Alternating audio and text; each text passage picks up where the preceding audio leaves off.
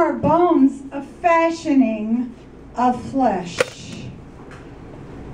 The family-engendered face we hold so fully in our eyes shines forth a mirror where we as body begin. It falls away as leaves fall from a tree.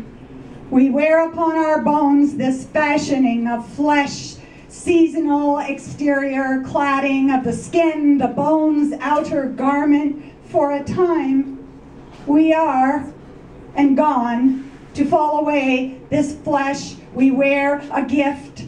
We walk in sequence with this borrowed form, sculpted so beautifully from elemental source. No more than years we walk upon this earth. Flesh falls to ground, the bones themselves release to be the light that once came in, to flow beyond the universes, back home to where we once began, joy mapped behind the stars.